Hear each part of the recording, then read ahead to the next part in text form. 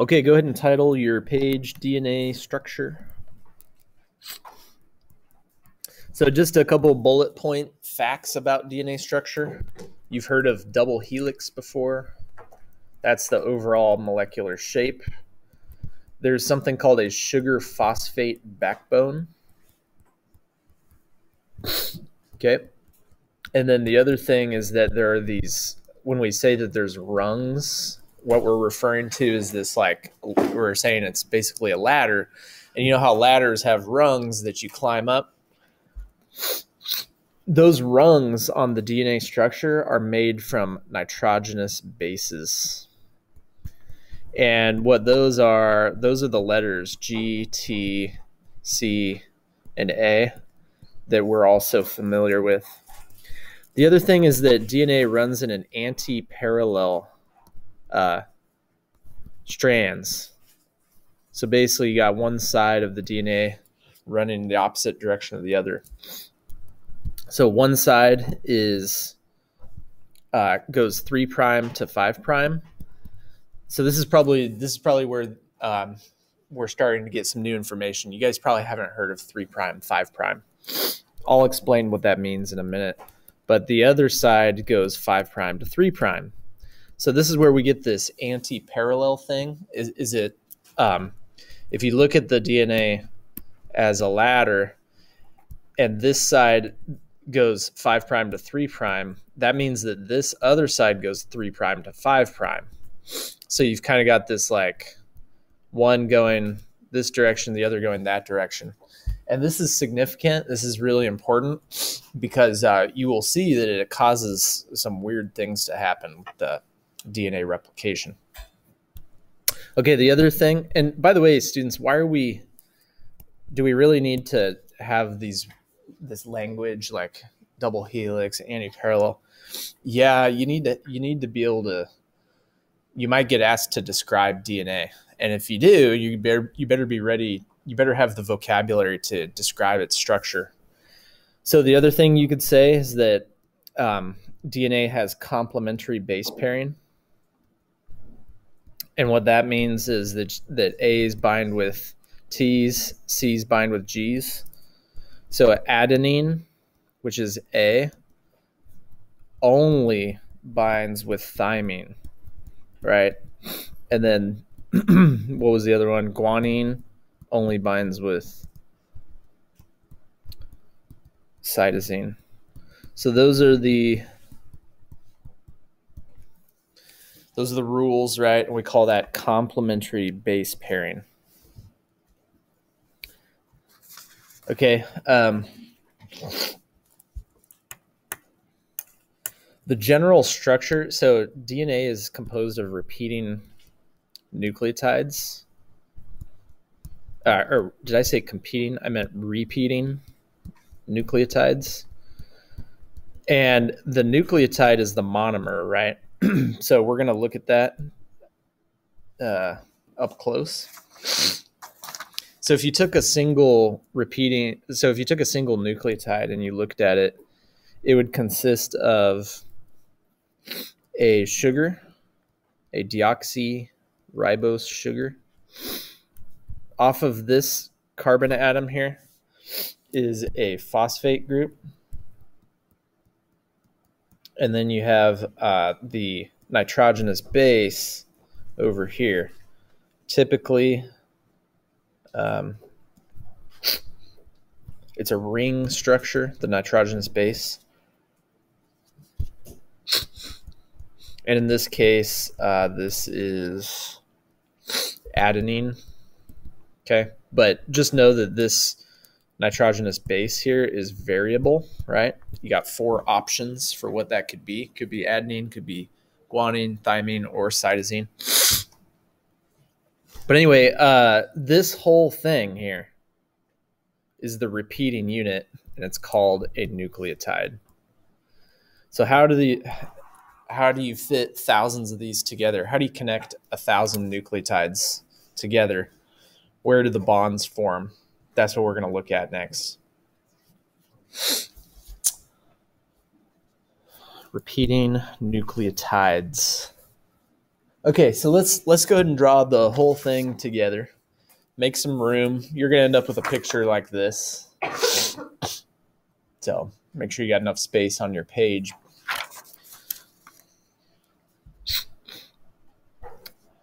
Everybody good here?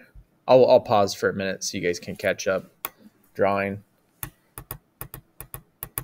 But yeah, you could get asked to describe DNA's structure like as a FRQ. So if you got FRQ like that, you would want to be able to say all these things here. Double helix, antiparallel, complementary base pairing, composed of nucleotides. Be able to describe all that. Go up? Yeah, yeah. Sure.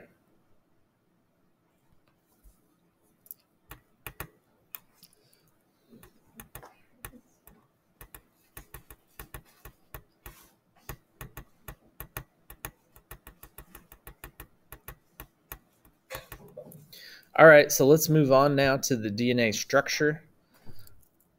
So you can label it DNA structure continued. I mean, we're just continuing DNA structure, but now we're gonna have a big picture of it. We're gonna draw it all together. So this picture, like I said, if you want to see what it looks like when it's on paper, it's this top picture. Okay, so that's kind of how it will look. So let's go ahead and start by drawing a nucleotide. So remember, the nucleotide has 3 parts, and we're actually going to simplify the drawing a little bit. We're just going to make every nucleotide will just be a rectangle, make it simpler. So start with a deoxyribose sugar.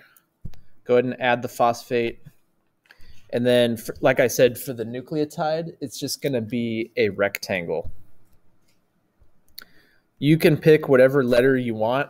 I'm going to go ahead and call it a thymine. Okay, so here's the weird part, though. On the other side, you're going to have these hydrogen bonds here in the middle. And then there will be another nitrogenous base. Anybody know what it would be? ACTG, what does it have to be?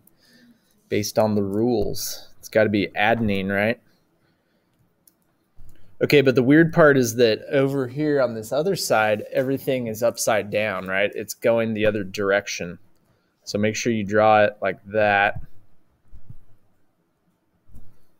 Because again, the reason for this is that it's what we call anti-parallel. So one side, the side over here, we can go ahead and label this 5 prime. 5 prime. And then we're going to label this end over here. I want you guys to add an OH, a hydroxyl group, to this carbon atom. And we're going to call this end the 3 prime end. Okay, so there's a reason that we're keeping track of this, and you will find out soon why it is, like what the significance of 3 prime, 5 prime is. And here's how it gets its name. Okay, if you take the carbon atoms in the sugar here, can everybody go ahead and just darken? I want you guys to put some dots on here. These dots, what they represent are carbon atoms.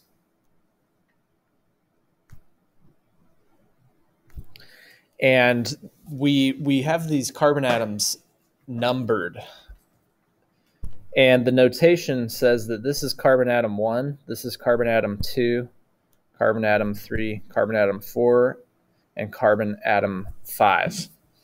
So if you guys can get those numbers on there, this is going to help you understand why we call this the 5 prime end. And the reason is because that phosphate group right here is bound to the 5th carbon atom. And that's why we call it 5 prime end. So let's apply the same numbering system to the sugar over here. So we got carbon atom 1, carbon atom 2. There you go, carbon atom 3.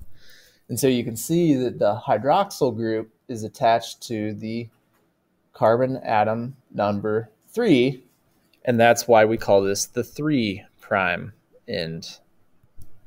3'. Okay, so we now have one rung of the ladder built. Let's add some more rungs. So we're gonna continue this structure.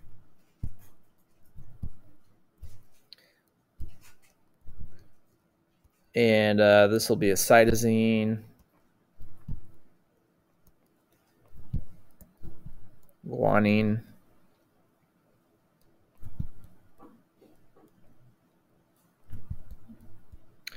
let's just do 3 rows. I think that will suffice. But I want you to use your imagination and imagine that this continues on 1,000 more times. Like, say that it just goes, say that we have 1,000 more rungs this way and a bunch more that way. And then what you would have then is you'd have this big long strand. Okay, so we've got those rungs. However, do you guys notice that these rungs are not connected to each other yet?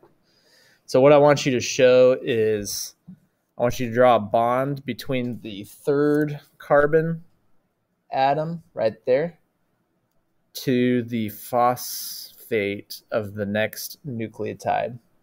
Everybody got that? So draw that in there and do it again right here.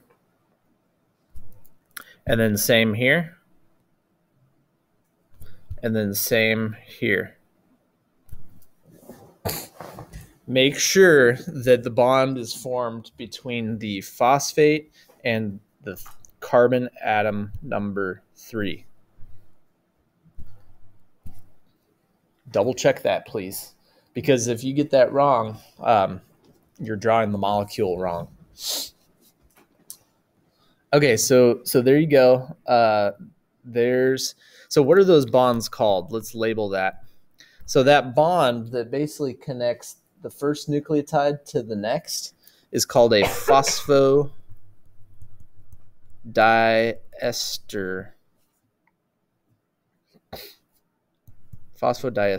bond. And by the way, it is covalent. And the reason that that's important is that it's very strong, which means it's not easily broken.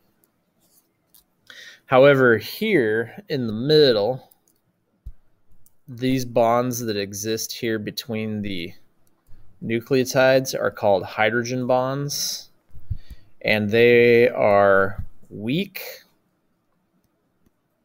which means that they are easily broken.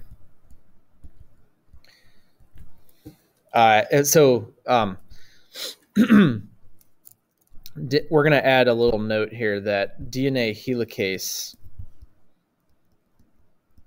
unzips DNA by breaking these bonds. So if you can picture,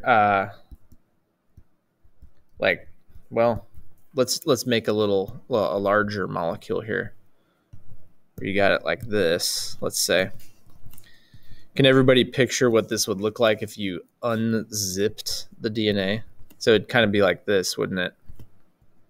You got like something that's unzipping it. So if you had like an enzyme right here and it's moving this direction, it's going to be breaking those hydrogen bonds that exist in the middle and therefore kind of separating the strands, right? Unzipping those strands. So it's those hydrogen bonds that, because they're kind of weaker, it allows DNA to unzip and the strands can be easily separated. Okay. So let's say a few things now about, you know what? We were supposed to say something here about,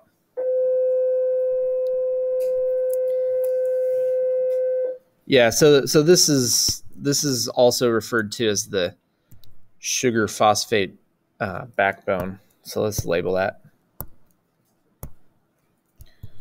sugar. So when we refer to the sides of the DNA molecule, the sides of the ladder, so to speak, that's what's called the sugar phosphate backbone. It's those sides that are composed of the phosphodiester bonds. So I put that in quotes, sugar phosphate backbone. All right. I think we're good. Oh, you know what? Also label this end as, so if, once again, if this is carbon atom 1, this is carbon atom 2, and this is carbon atom 3, then that would make this the 3' end. And then down here, if this is carbon atom 1, 2, 3, 4, and 5, then that would make this the 5' end. So now we see this 3', 5' thing more clearly. I think it probably makes more sense to you now that you see the carbon atom numbering. Anyway, there is something else of importance that I want to point out. Okay.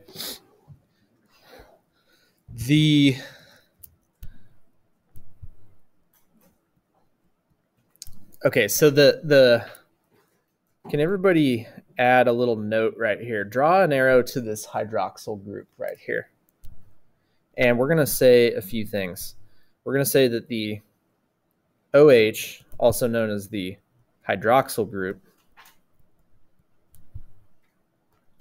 is reactive, which means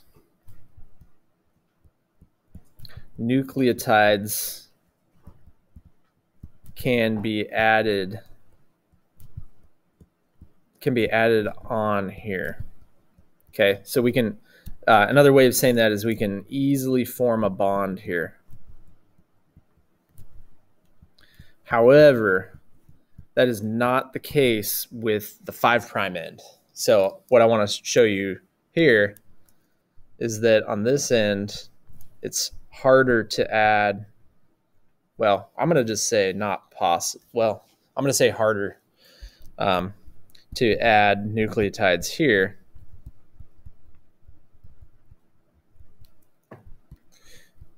In other words, it just doesn't happen. The cell doesn't do that.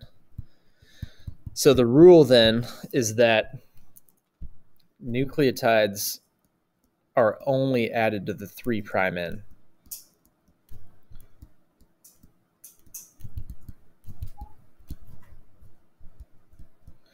So the DNA, so if you want to grow a DNA strand, you have to grow it in the 5' to 3' direction.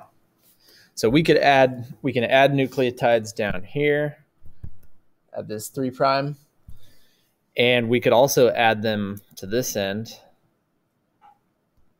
up here too. But you can never add them to the 5' ends because they don't have the hydroxyl group, and so they're not reactive. They're not disposed to forming new bonds, if that makes sense. All right, so let's say a few things now about DNA replication. So we're now moving on to that topic. So DNA replication is where you are making a copy of the DNA, right? That's what it means. And it occurs in both mitosis and meiosis.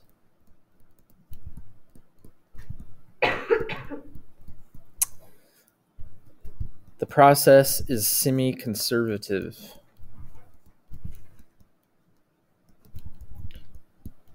I'll show you what that means. Okay, so instead of explaining what semi-conservative is, I'd rather just give you a little drawing. So if you have extra colors, you could get those Like if you have two colors, that might help. But anyway, there was a time when we didn't know how DNA replication was. So there were a couple competing models.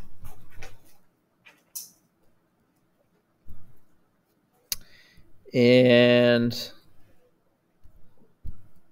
so picture a DNA molecule.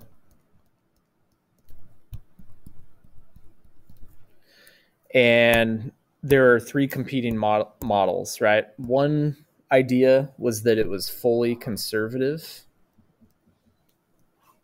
meaning that the original DNA molecule would be preserved. And then there was the semi-conservative model, which means that some of it was conserved. And then there was this other idea that, okay, maybe DNA is copied in spurts, like little bits, which would be the dispersive model. But either way, we knew that we had to end up with two clones of the genetic material. So in the conservative model, what you would have is the original DNA strand would be completely the same. And then you would have this new piece of DNA that was made. So does it make sense why it was called conservative? That just means that the original DNA was conserved and kept intact. Now, what the semi-conservative model suggested was that, well, maybe instead of that, maybe what we have is one of the sides of the DNA is conserved, but the other is brand new. So that's semi-conservative. And then dispersive is kind of funny because dispersive is where it's like, okay, maybe there's like chunks that are done one at a time, and you end up with something like this, where you've got like pieces that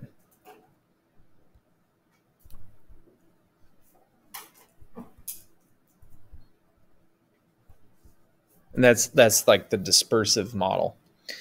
So they did the way they figured this out was they did a bunch of experiments by applying radioactive labels to nucleotides. So they basically just like injected these radioactive nucleotides into the cells that would light up if they were bombarded with a particular frequency of light. And what it would do is it kind of illuminate. Well, actually, it might not be that it lit up, but there was a way in which they tagged these nucleotides and were able to, I think it was by mass actually, and they were able to determine where those nucleotides went, and they found out that the semi-conservative model was the correct one.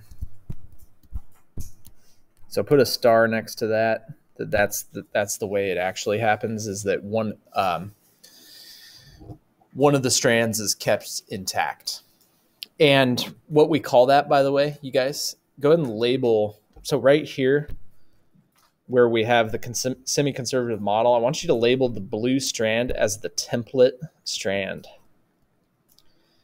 And this kind of makes sense. The semi-conservative model definitely makes sense because it's like, okay, the cell, like this would be the simplest way to do it, right? It'd be to separate the DNA strands, and then one of the strands just acts as a template, and you basically just copy it off of that template. Okay. So that's how it's gonna play out. Okay, so once we had established this, once we knew that it was the semi-conservative model, that was the first clue as to how this whole process worked.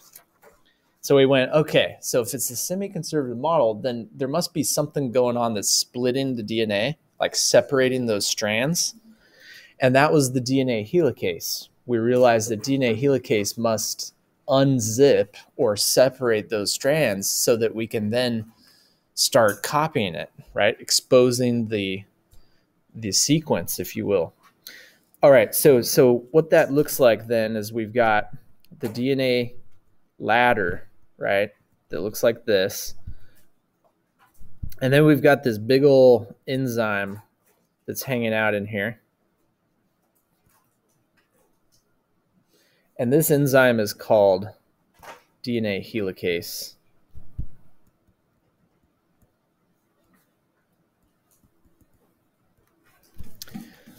Okay, yeah. And then so then it would look kind of like this, where the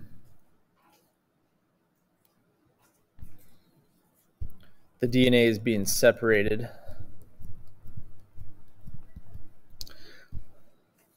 So can you guys kind of picture this moving? Which direction is this helicase moving? Is it moving from left to right, or is it moving from right to left?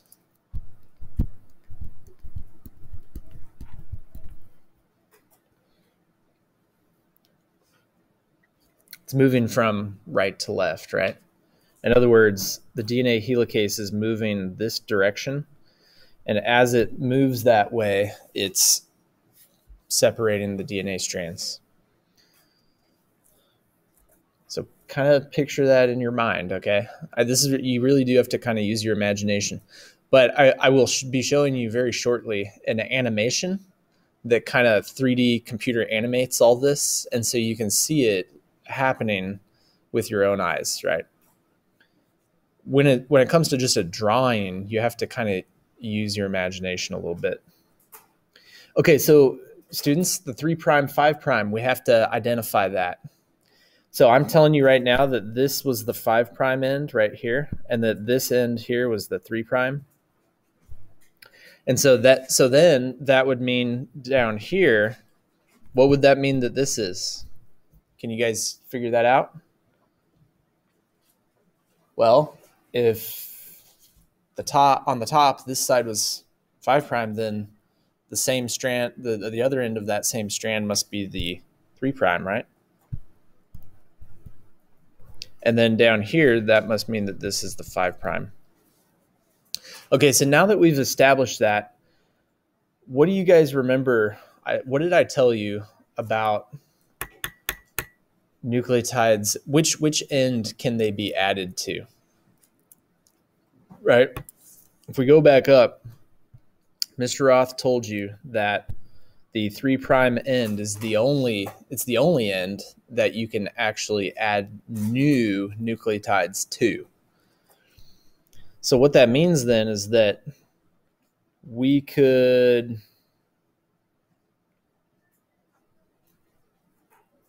well, hang on a second. I'm getting ahead of myself.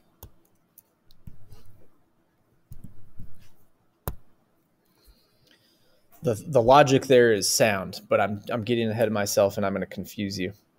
Let's just start with the DNA primer. So can everybody draw a little piece right here? Or I'm sorry, a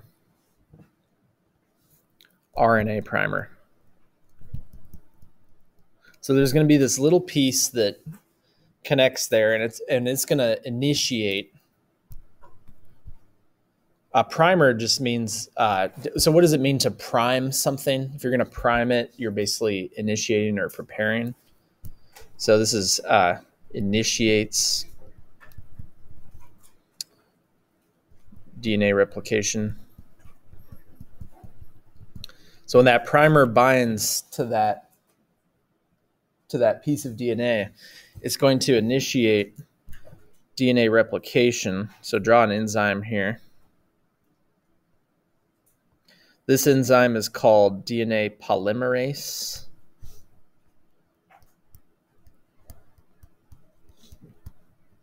And we remember that any word that ends in ase is an enzyme. And we also know that polymer means many, or poly means many. And so this little enzyme is responsible for connecting all of the many nucleotides together to form this strand. Also, students, draw an arrow indicating that DNA polymerase is going to move in this direction. Okay, now back to what I was saying before. I wanted to emphasize this 3', 5'. How do we know that we can add nucleotides to this strand right here? So we're going to ask the question, can we add nucleotides here? Okay, well, to figure that out, we have to think about the 3', 5' direction. If this is the 3' end, then on the opposite side here, this other strand, this must be the 5' end, right? So label that right there. And then that would make this end the 3' end. So what I'm referring to now is the growing strand, the new strand, right? This is, so just a reminder, okay? This is the template strand. And then this is the new strand, or newly synthesized strand.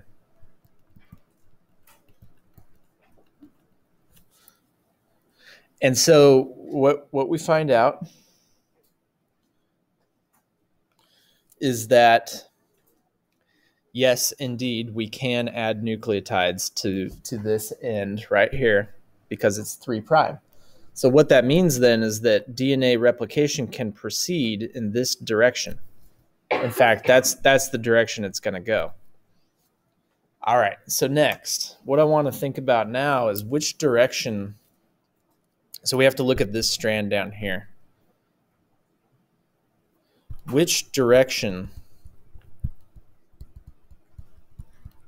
And I want you guys to, I'm actually going to pause.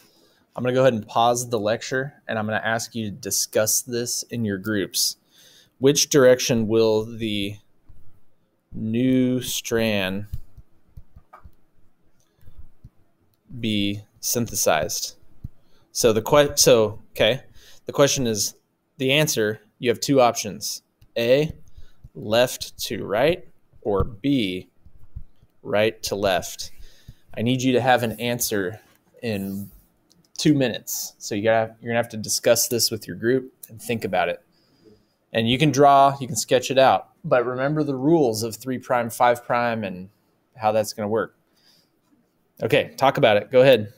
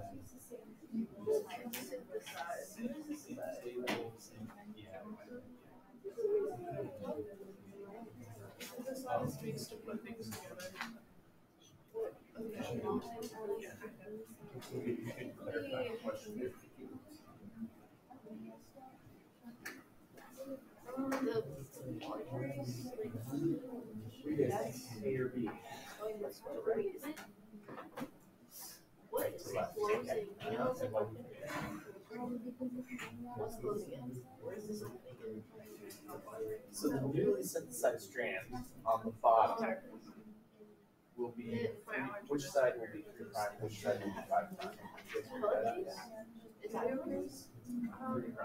Top of 3'. No, it's like it's so we'll right? This, right? I thought that was what it was. Remember, like one's breaking. Oh, that's right.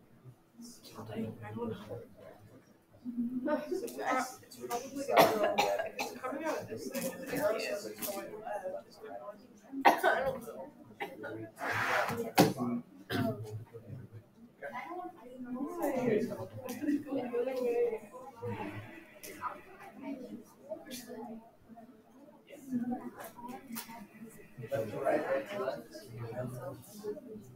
Okay, so like Correct.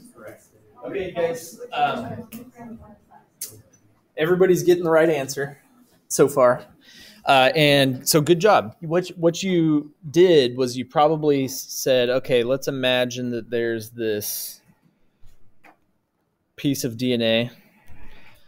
And this new piece of DNA, the newly synthesized strand, this would have to be the 3' end, right? Because it's always opposite of the strand below it. And then that would make this the 5'.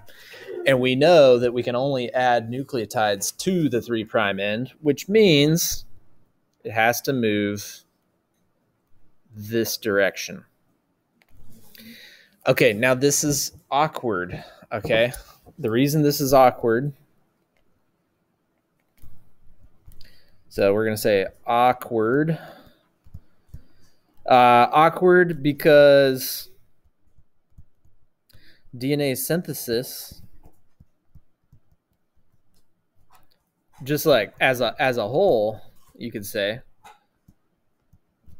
is moving to the left. Oh gosh. Okay. So wait a minute. What do we mean by that? What I'm saying, you guys, is that the whole process of DNA replication, it's going this way, isn't it? Right? DNA replication is moving this way. But for that bottom strand, it has to go that way. So how's that going to work?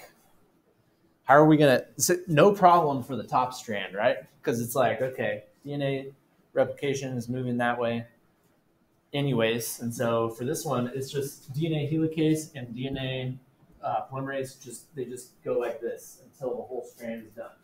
No problem. But down here, this is going like this, and then this one has to go like that. So what do?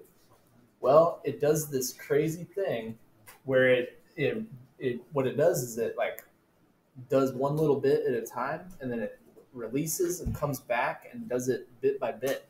So it kind of looked like this. It would be like,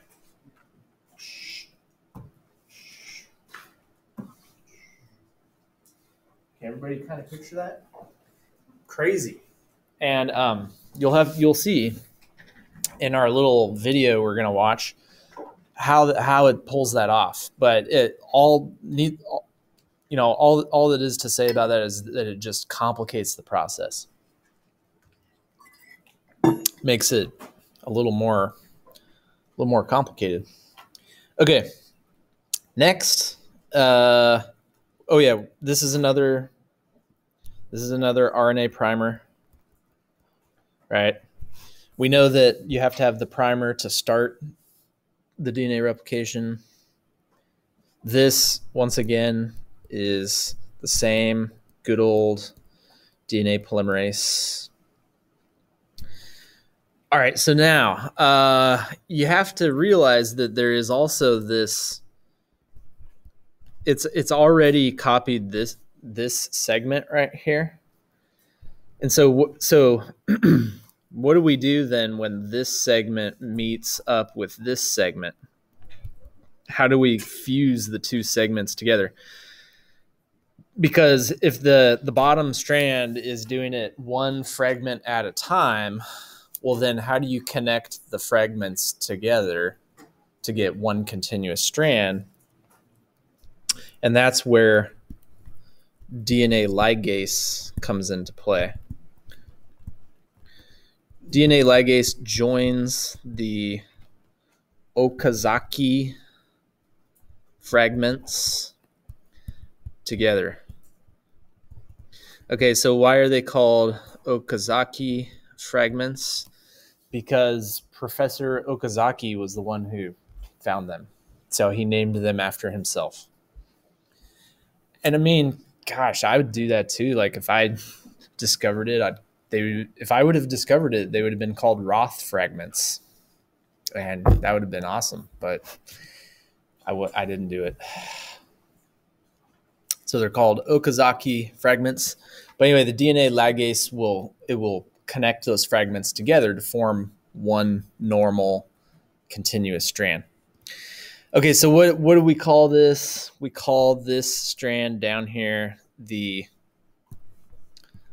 lagging strand because it lags behind. It causes problems. It has to be copied one bit at a time. The lagging strand. Okay.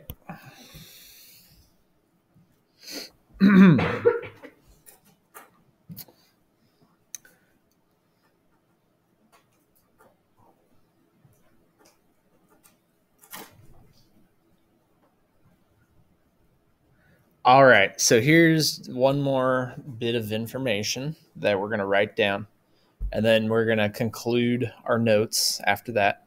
So we're almost there. But oh yeah, uh, just for your information, this continues. So I'm going to draw it as like a dotted line, but just picture it like this. So the DNA, so really what we're kind of looking at here is like a bubble that formed in the DNA. And it just so happened to start, this is what we would call the origin of replication.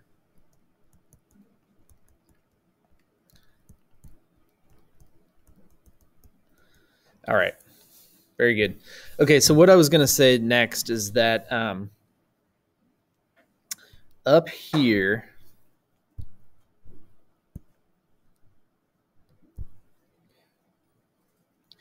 a small amount of DNA on the 5' end is left uncopied, and that leads to chromosome shortening every time the DNA is copied.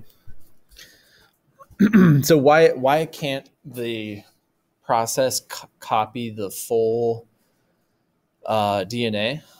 Because something about, I don't know, that enzyme, I guess once that enzyme gets right up to the end, it can't quite copy those last few nucleotides. And so every time it goes through, it actually gets a little bit shorter every time.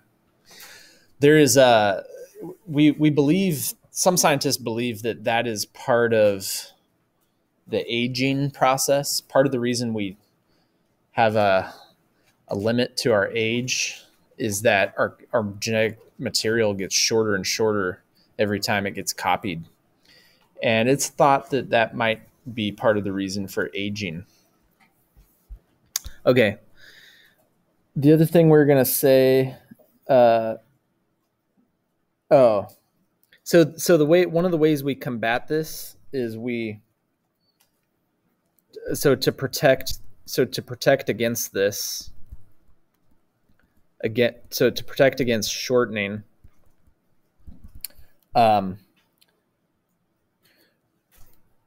repeating non-coding caps. So non-coding, that just means that it's not a real gene, okay? It's still DNA, but it's never transcribed or translated. So you got these repeating non-coding caps called telomeres. Telomere. Help prevent the loss of important genes.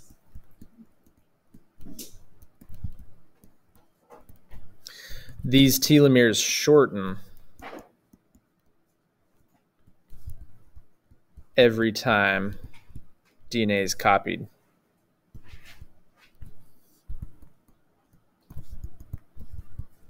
And like I said, again, that's thought to be part of what causes aging, the aging process, the telomere shortening. All right. Well, any questions about DNA synthesis? Very good.